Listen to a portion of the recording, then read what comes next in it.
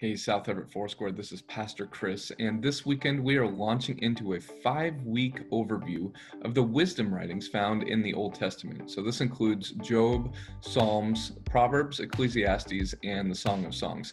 And this weekend we are giving our attention to the life of Job as recorded in the book of Job. Now, the wisdom writings dive headlong into the deepest, most profound mysteries in life, which include the most baffling amounts of pain and suffering, which seems unjustly experienced by so many in the world, both in biblical times and also today.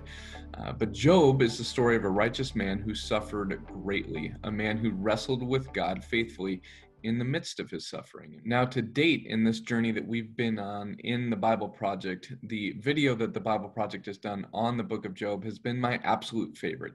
This video points towards the hope of God in suffering and leaves us with fantastic questions about how we can grow through hardship, how we can increase empathy in our lives for others, and how we can respond to injustice that we face in our midst today. So I really want to invite you to take some time to view this Bible Project teaching on Job and also these personal reflections, which you're watching now, as we prepared for our third week of Little Churches this weekend in backyards around Everett and on Zoom.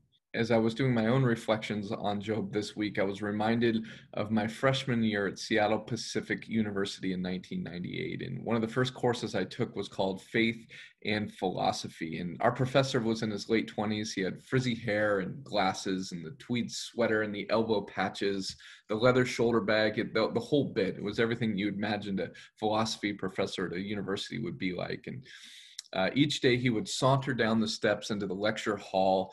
He would come to the front. His shoes were untied and seemingly his head was in the clouds. He was somewhere else. He was thinking about something else.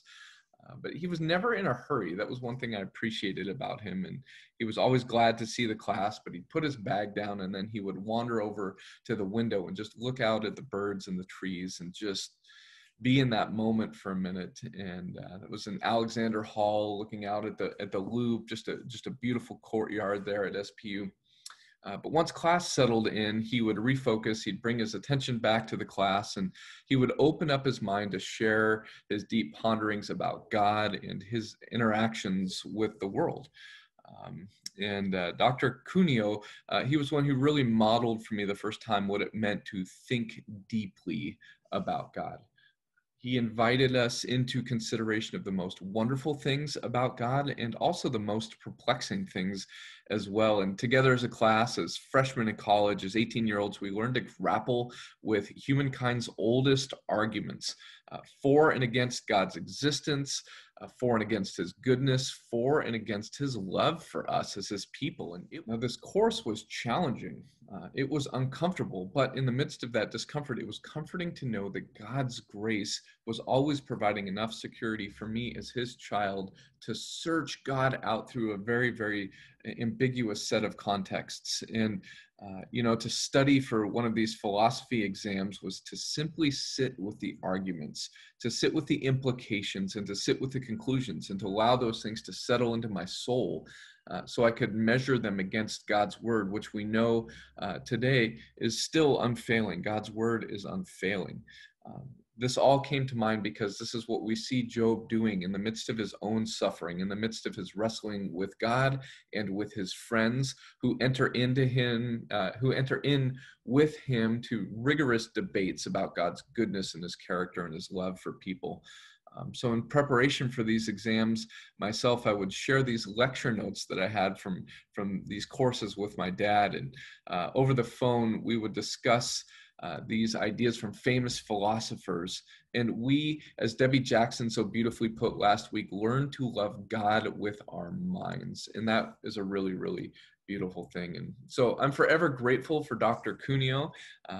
And as I walked through the Bible Project summary of the book of Job this week, I was taken back again to this season in my life, more than half my life ago, and I'm just really, really glad for it. So since that time, 23 years ago, it never seems to fail that the more I consider God, the more I consider his character and his creation, the more I consider the beauty and the mess, the more I am assured of the goodness of God. After all, who else would give themselves fully to this mess that we are, and this mess that we live in, this depth of brokenness, just to turn it around and redeem it for his glory? You know, who would do that? Jesus would do that. And Jesus did do it. He continues to do it today through the lives of those who were created in his image. God continues to bring his goodness and his justice and his righteousness to the world. So, as this video from the Bible Project in Job teaches this week, it is from a perspective greater than our own that we come to see that there is a profound order in the midst of the chaos that we see before us today. There is absolute truth, even in the midst of uncertainty and the confusion that we see in our culture. There is such a thing as black and white. As we seek redemption from our sin and our dysfunction, Jesus is the fullness of God in flesh. He is mighty to save sinners, or he isn't. It's black and white. It's one or the other. It's not maybe Jesus can do it or maybe Jesus can't. He can. That is the truth that we live by. And to this end, there is no middle ground. Now, with that said, the more time and attention that I invest into responding to brokenness in people's lives, the more I'm coming to find that the existence of black and white truths don't exclude the presence of some really perplexing gray areas in life. And at many times we tend to steer clear of the really messy issues of faith, all the things that Professor Cuneo invited us to ponder as college students. And we avoid these things because the consideration of such things makes us feel uncertain, unsure, and quite often very uncomfortable. But again, God is okay with those things.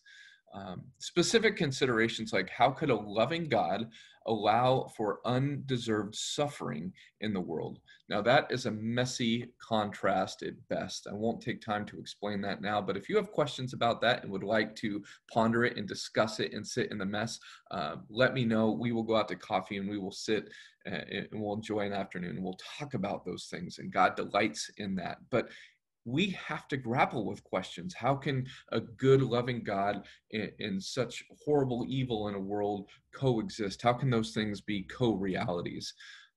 They can be, and there's no doubt about that. We see it in front of us. However, this mess is worth diving into as people who trust Jesus and stand for uncompromising truth. In the end, however, unless we dive into the mess that we see around us, we run the risk of completely ignoring the suffering that exists in the world, suffering in our own lives, hardship in our own lives, and hardship and suffering in the lives of those around us. And we'll avoid it because we won't be sure if God is real enough or good enough or powerful enough to handle it. But if we engage the uncertainty in our world as people who are filled with God through the power of the Holy Spirit, we will always discover the certainty of God right in the middle of our search. And if we ignore the suffering and hardships in our own lives and in the lives of others, we will miss out on God's invitation to bring healing to us and healing to others around us. And so Job is the story of a righteous man who sit in ambiguous places of pain and wrestled well with God and wrestled well with his community. And although it is a black and white truth that holds the book of Job together, there's a lot of gray to be reckoned with in between. And so this week in our study and our discussions, as we prepare for those discussions, I want to invite each of us to sit in the midst of some of that gray space, just as Job did, that we're going to follow the life of the examples of those that God gave us in Scripture and do as they did, so that we can grow as disciples. We can grow as people who love Jesus with our hearts, our souls, and our minds. And I will say this for certain. I have never suffered like Job suffered. Beyond that, I have not nearly come close to suffering as Jesus suffered. The author of Hebrews reminds us in chapter 12 that as we throw off our sin and as we throw off our struggle and as we are mindful of those who have gone before us in the faith, and as we fix our eyes on Jesus, who is the author and the perfecter of our faith, that even in those places, it says in verse 4, that we still, in the midst of our struggle, have not resisted to the point of shedding blood. And we can remember that in our struggle and in our suffering, We follow after the suffering servant, who is Jesus himself, who has invited us into a kind of death that will lead to a more abundant, more amazing kind of life. And so suffering, as Job has laid out for us, is not something to be avoided. It's something to be leaned into. That is a profound mystery that only heaven will fully answer for us, but it is clear in Scripture that that is the way that Jesus has called us into.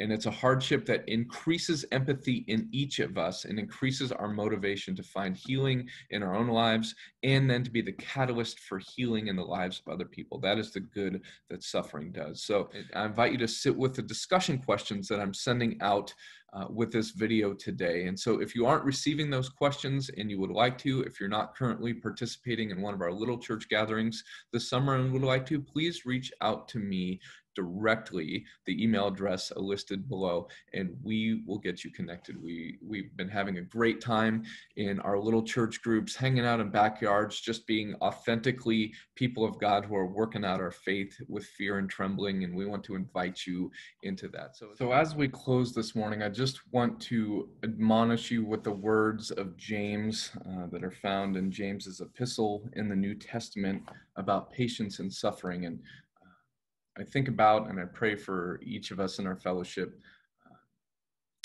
each and every week. And I think about the ups and the downs and the victories and the struggles. And I just pray that the Lord is giving you courage to faithfully live out the call that he has placed on your lives and as our lives as a fellowship. And so with that in mind, with your individual challenges and victories in mind, I just want to ask you to take those things to Jesus and to be comforted by the words of James in chapter 5, beginning in verse 7. This is patience and suffering. James says, "Be patient then, brothers and sisters, until the Lord's coming. See how the farmer waits for the land to yield its valuable crop, patiently waiting for the autumn and spring rains. You too, be patient and stand firm, because the Lord's coming is near. Don't grumble against one another, brothers and sisters, or you will be judged. The judge is standing at the door. Brothers and sisters, as an example of patience in the face of suffering, take the prophets who spoke in the name of the Lord. As you know, we count as blessed those who have persevered. You've heard of Job's perseverance, and you've seen what the Lord finally brought about. The Lord is full of compassion and mercy." So I look forward to gathering with some of you this weekend. I pray for each of us that we will grow deeply in our faith in the midst of suffering and hardship, and that we will allow those things to produce something wonderful in us. So praying for you as we head into the weekend. I'm headed out today to hang out with some of our City Life students. It's an awesome thing to be South Everett Foursquare missionaries, living out our faith in Jesus in the midst of those he's called us to love and be in relationship with. So have a great day, church. We will see you very soon. God bless you.